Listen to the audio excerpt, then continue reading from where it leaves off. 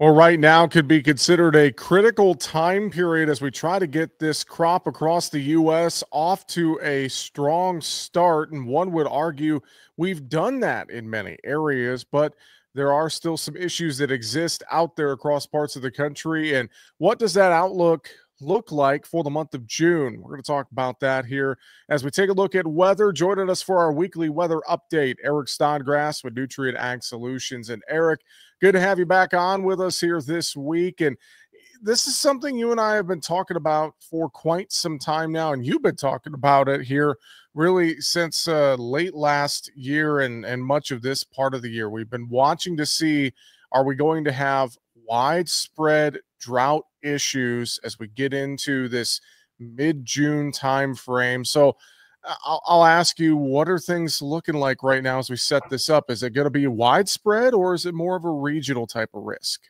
Yeah. So, I mean, if you just go back through the last several months, and if anybody that's watching today heard me speak over the winter, this was the narrative. We saw fall's drought sucking all the soil moisture out. We had a snowfall problem in the northern plains over the winter.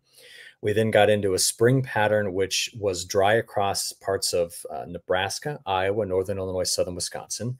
What was missed was incredibly wet conditions in the southern plains and in the mid-south. Well, not the mid-south. We nailed the mid-south having a stormy and active spring. But, you look back at that and you say, well, Eric, what was the narrative? Well, the narrative was post-La Nina, low momentum stayed in the atmosphere. Soil moisture deficits. Well, of course, we're going to talk about there being drought in winter and spring. And if you don't remember, go back to March and early April. We were watching dust storms coming out of the southern plains that made it to Canada. Okay. What I told you and what I told everyone else is that the call needs to be made mid to late June. Like, where are we going? And these next 10 days are going to be critical. A ridge is going to try to move into the central United States. Summer ridges do that. They're very, very common. It's their longevity that we care about. So if they stick around, you get storms that run the periphery and nothing on the inside. If they're transient, then the pattern stays open and moving, and we tend to have a much better chance at getting some moisture. All right, so where are we?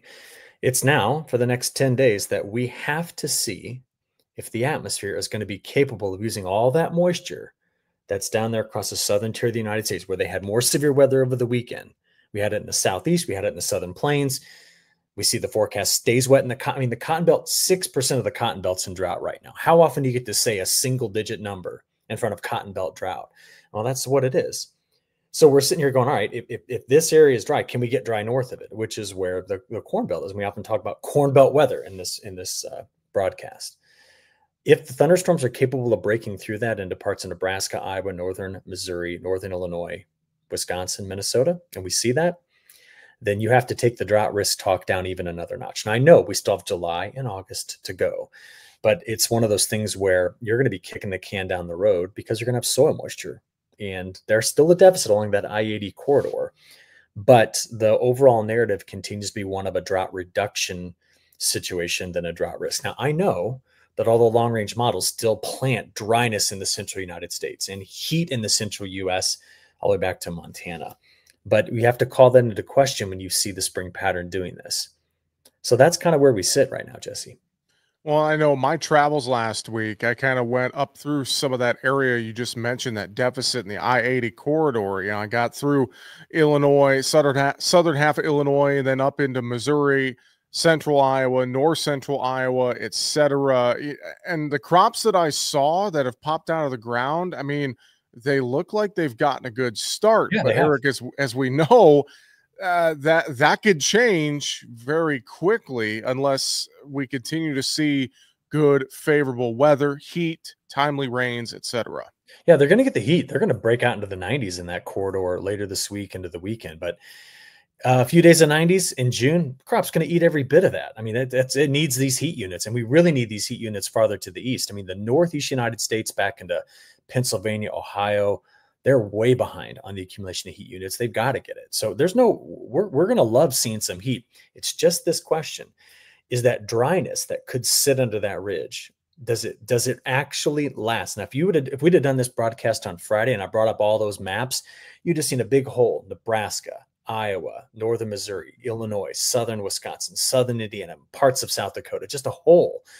And then the weekend transition in the forecast model said, nah, we think it's going to storm through there. Now, we know meteorologically that that's always a possibility. When the ridge builds, follow the 588 line. That's your storm, that's your ridge riding corridor. And we saw it, but the models didn't pick up on it. Now they are. And that's the thing. So again, I'm just going to say this. When we talk 2 weeks from now, okay, that'll be our first discussion after the solstice. Mm-hmm. If that hole didn't fill in and these models were too wet, then there's a whole other narrative.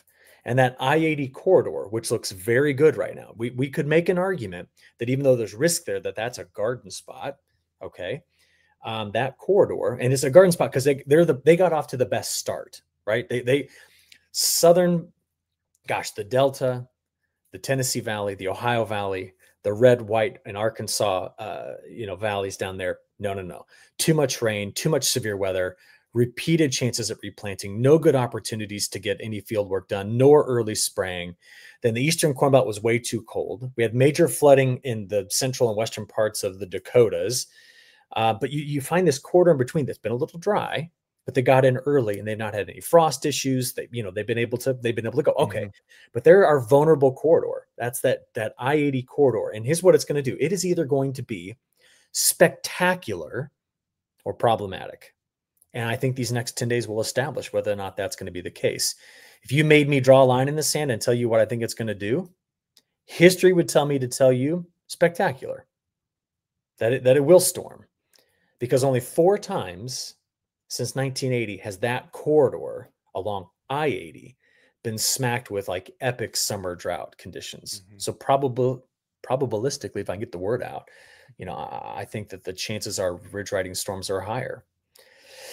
So if they get ridge riders, build up some more soil moisture, and the crop continues to mature, then we kick the can down the road on risk. Now, there's still a big, long road to kick that can down. It's called July and August. Yep. But my goodness, right now, I would just tell you that these next 10 days will tell me if the setup for July is one where I better start throwing out the major risk packages that could happen, or if I'm like, it's not that vulnerable. So that's it. That's the story right now, Jesse. Eric, always appreciate the thoughts and the insight. Anything else you're tracking this week here in terms of the weather? We're still watching those ocean temperatures. So again, if we're going to have problems, we got to get colder in the Gulf of Alaska. It's not really that cold just yet. It's still cold off the West Coast, but there's a pair of East Pacific tropical storms that just came out. They're not going to get into the Southwest United States like Alvin did, but they're down there. And I think, we're also going to be having to have a discussion. I don't think it's coming up in the next few weeks, but we always have a summer tropical system, right, that tries to get into the Gulf before we get into the late summer, fall active time period.